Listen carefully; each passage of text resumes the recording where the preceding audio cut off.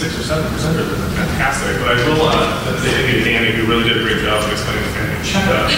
So I say some time not having to do that. We can really talk about what we're really interested in, which is the implementation. So let me just jump into it. So a couple of acknowledgements. The biggest acknowledgement is to our funders, the CDC, who awarded 2 grants within this thing called the Childhood Obesity Research Demonstration Project, or 2.0. And my MPI, Katie Berkeley, was here, and I were funded, along with Massachusetts Department of Public Health and the Harvard School of Public Health folks of the other grant within this. So, as you guys all know, this kind of work really does take a village, and this is just our investigator team. This is not even our community partners, our support staff. This is just our TIs and our co-investigators. So we have folks at Arizona State University, which is where most of the project is actually happening. And then we have folks at Northwestern University, as well as the University of Washington, University of Southern California. I'll tell a little bit more about some of their roles within the project here in a second. So we have called this the Raising Healthy Children Project. And that was to differentiate from the intervention itself, which is the family check for health. And Margaret reminded me, or let me know, I guess, because I didn't know this, that the SCRD actually has an intervention called Raising Healthy Children. So probably should have Googled that. Or maybe still study logos and stuff. But it's just a project name, so not the intervention. It's a project name. That's right. So just a really kind of a brief overview. So this Core 2.0 actually was kind of birthed out of the Core 1, which was another initiative from the CDC. And one of the things they learned right with that Core 1.0 is that the service context they have the hardest time getting obesity management programs into was primary care. It's one of the most challenging environments compared to community schools and other things. So they have this 2.0 that is exclusively focused on integration with the pediatric primary care environment. So in our study, we are recruiting 350 low-income families. These are families that either are on or would qualify for CHIP. They don't necessarily have to actually be insured by it, they have to meet the qualifications. The children are aged 6 to 12 years and have simply a BMI that is in the overweight or obese range, so greater than or equal to the 85th percentile for age and gender. We designed this as a pragmatic effectiveness implementation hybrid trial, and I'm going to focus a lot on that part of it, and the implementation part of it in this talk today to kind of show another side of the coin here, kind of what we're dealing with in this kind of research. And then one of the challenges too for us as the investigative team is it was a boatload of money, which is great, thank you. But they said, go ahead and do everything in 28 months. So in some ways, the CDC's RFA for this was really forward-thinking. In other ways, it was really challenging, of course, for us to actually complete all of our aims within the project period. So speaking of the aims, here are our 4 aims. So one of the things we want to do is refine the family checkup for health intervention, which is an adaptation and enhancement of the original family checkup model that Danny talked about here in the last talk. We also wanted to evaluate the effectiveness of the family checkup for health on the management of pediatric obesity, as well as some of the things that we think are going to be mechanisms of change and some related health behaviors that go along with it, like hazard management. As you can see, though, one thing that we did do is focus a lot on implementation strategies and the actual implementation. We are fairly certain, fairly confident, delusionally so potentially, that if we can actually get this embedded, it will be effective in actually achieving clinical outcomes. The challenge has always been, and this is not just for us, but I think we're all kind of creating a similar theme, is how do we actually do it? How do we actually get this implemented? So we have a number of sub-aims for our implementation. One of them is to evaluate the quality of implementation using observational and automated coding methods. So we'll talk about that specifically. We also want to evaluate the economic impact, which I won't talk about today, but part of our symposia tomorrow that you guys have in your handout that talks a lot about our economic evaluation plan. And then our last thing is really kind of, we're leading up to developing a sustainability plan prepared for scale. CDC explicitly told us you guys need to, at the end of this trial, figure out what is needed to do this at a statewide, regional, or national level. Yes, lofty goals. And then the last thing we wanted to do, which is actually really important for the other aims, is to evaluate the utilization and satisfaction that families have, as well as the pediatric clinics have with our family checkup health intervention. So I want to put this in context of kind of where we are in the kind of grand scheme of the traditional translational research pipeline. So, like I said, we're fairly confident that under ideal circumstances, that the family checkup for health will have an impact on children's weight and related issues. We are in the point now of actually really testing this within kind of an effectiveness study that does it actually work when we do it in more realistic real-world circumstances. And then really a lot of our focus is on this kind of stage, this latter stage of implementation and dissemination science. It really has to deal with the question of how do you make the program work? It's not does it actually, is it going to work? It's how do you actually make it work? So looking a little bit closer at this, I just want to highlight one thing here within the kind of last stage here of implementation is that this is really kind of been conceived of as an implementation research project. And so what we're trying to do is evaluate the use of strategies to integrate new interventions, which is family checkup for health, into real-world pediatric settings to improve patient outcomes. And the point is we want to actually be able to bring generalized knowledge, not just local knowledge that one particular clinic can say, hey, we did this, it worked for us, maybe it would work for you. That's really important. There's actually a nice feedback between local knowledge and generalizable knowledge. But we designed a study to actually produce generalizable knowledge. So one thing that's kind of challenging is wrapping our head around the difference between effectiveness research and implementation research, especially for those of us who come from more of a traditional clinical background, where we're working with randomized clinical trials and kind of what the expectations are of those. So even in the world of effectiveness, let alone efficacy, what we're really interested in at the foreground is the intervention itself. We really want to know, is this, if we actually evaluate this under a randomized controlled trial kind of situation compared to treatment as usual or to a no treatment control, can we actually improve health outcomes? And really the system that supports the adoption and delivery of the intervention is not that important. It's there to some extent, but it's not something that we're as interested in. If we flip the script a little bit here, in implementation research, we're really more interested in the system that supports the adoption and delivery of the intervention, and a little bit less on the intervention itself. And so when we're actually thinking about evaluating implementation, we're really concerned with things like quality of delivery, the quantity, which has to do with how much can you actually get delivered to the number of people that are actually in need, so it's reach or penetration rates, and also potentially the speed of delivery or the efficiency with which you can actually get things out there. So, I'm not the first person to say this, but essentially when we start thinking about testing evidence-based programs in real-world settings, you really have to shift the way that you actually even think about what we consider research and data. I don't know why that flashed. So one thing that's really important is to differentiate between interventions versus implementation strategies. They're both things that we do to manipulate the system, but interventions is really more the kind of traditional way of thinking about these are our clinical and preventive interventions. And this can be broken down into 7 Ps. I'm not going to go through each one of them. You can read them if you'd like. But essentially what we're talking about family checkup for health, we're running a preventive intervention or a secondary preventive intervention program itself. We want to try to get into a pediatric primary care environment. How we actually do that is through implementation strategies. So just the definition of that. So implementation strategies are defined as interventions on the system to increase the adoption of evidence-based innovations into usual care. Recent review of the literature showed that there was about 75 discrete evidence-informed implementation strategies out there that fell into 9 broad categories.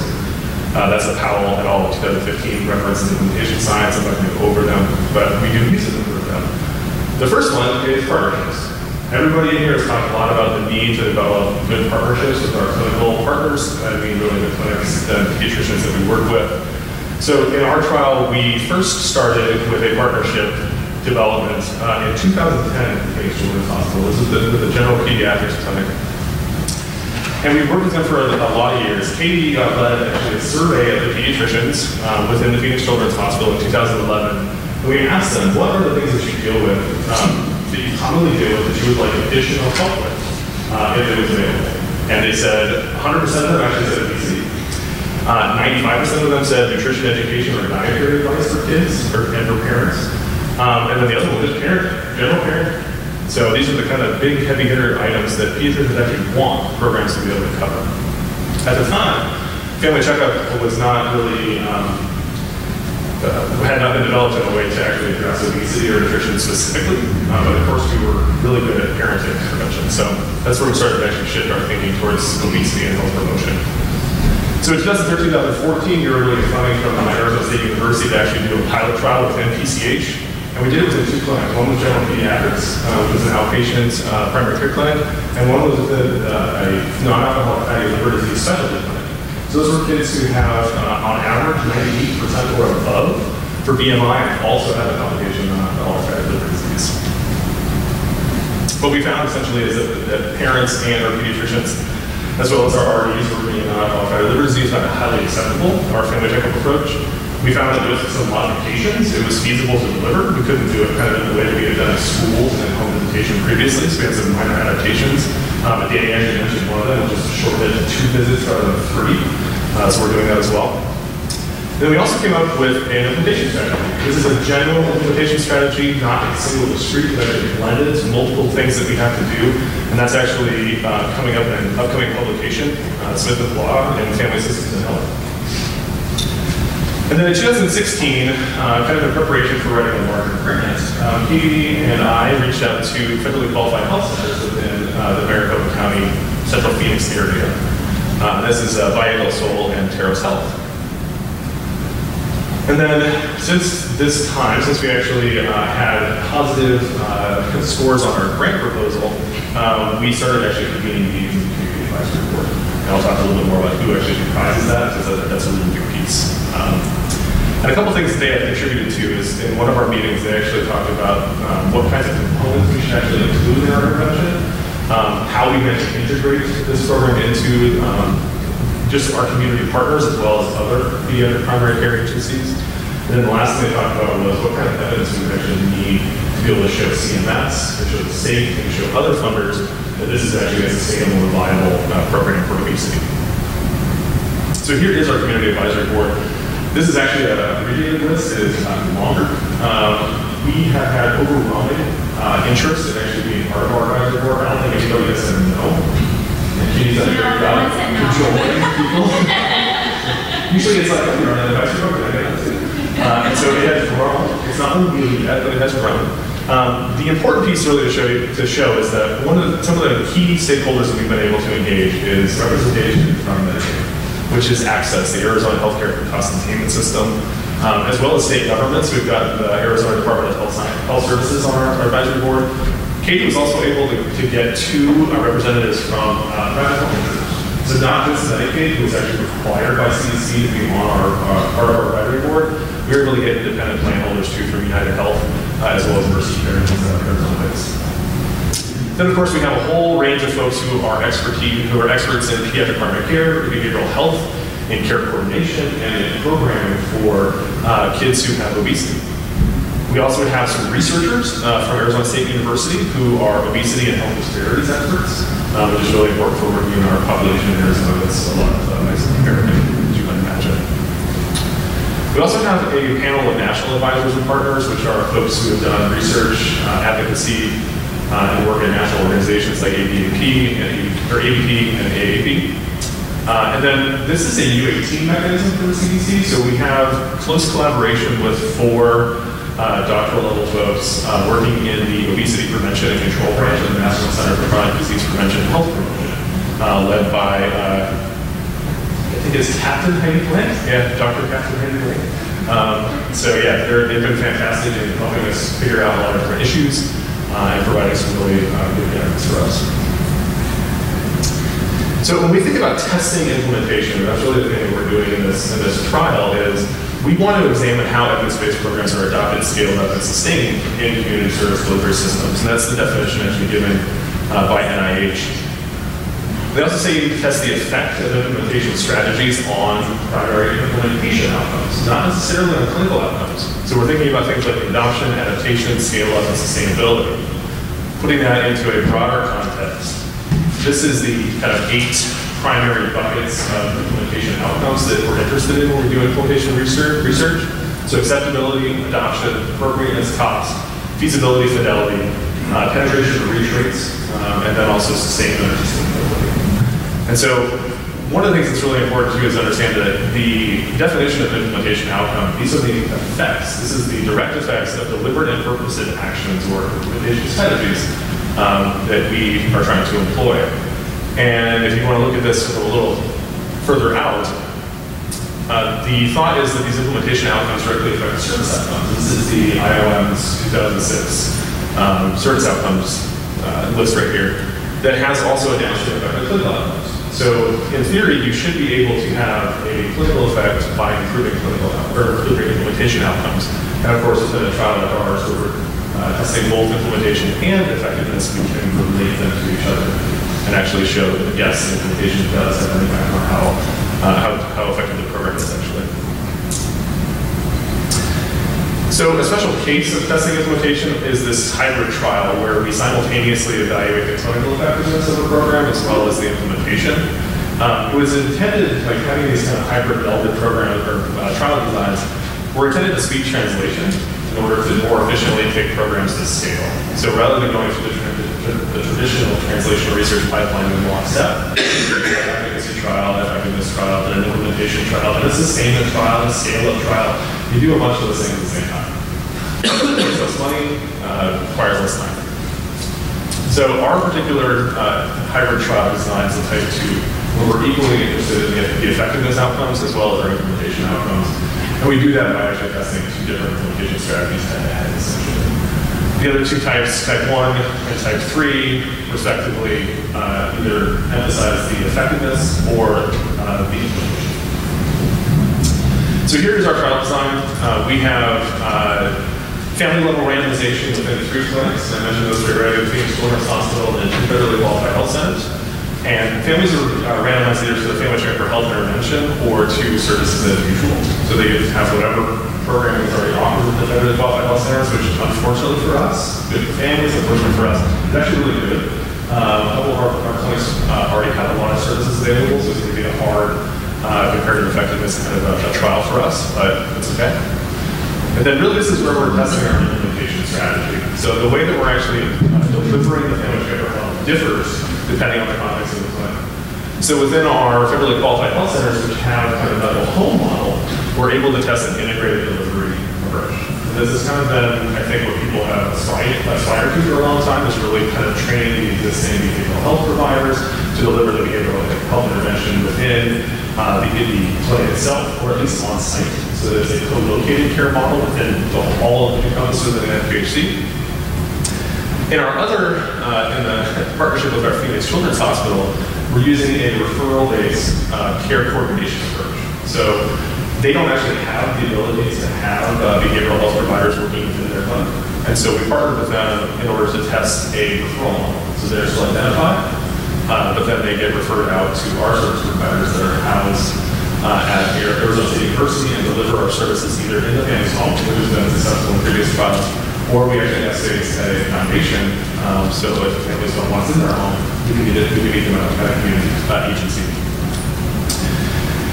The thing that stays the same within these systems is the delivery system as well as our intervention. So we're not actually changing the content, the kind of person who delivers, or anything else related to the intervention. It's held equal across both of these 2 implementation strategies, these 2 implementation conditions. And so really we're interested in, okay, so if we're trying to do these in 2 different ways, does it have a differential impact on families? Does it affect the way it is utilized? And really importantly, what's the cost of this? So delivering within the clinic and delivering at home is going to have some implications for how much it actually costs to deliver. So getting into some really exciting things in the last 2 minutes. One of the really, we're really kind of forward thinking in terms of having to meet this kind of sustainability goal that CDC set out for us. So we all know that one of the biggest barriers to scaling is that we really have to assess implementation outcomes on an ongoing basis, particularly the quality of the delivery. And resources are not really available for this in most settings. So one of the things that we needed to do is to develop automated methods rather than trying to rely on observational human methods. So here's our automated coding team. Carlos is not here, he was here. And then Dave Atkins and Sri Narayan, who are also have had some experience in this before, are part of this team. So one of the things that we know are the kind of principles of automated coding is that it's really timely, it's really fast in being able to actually turn around raw data into a score. It tends to be highly accurate. Hopefully the output is accessible to providers as well as service systems so they can kind of track over time really easily. And hopefully it's both interpretable and unobtrusive as well. Meaning it doesn't have to have a whole lot of extra measurement in order to do it. So what we are actually doing is taking automated coding of session audio tapes.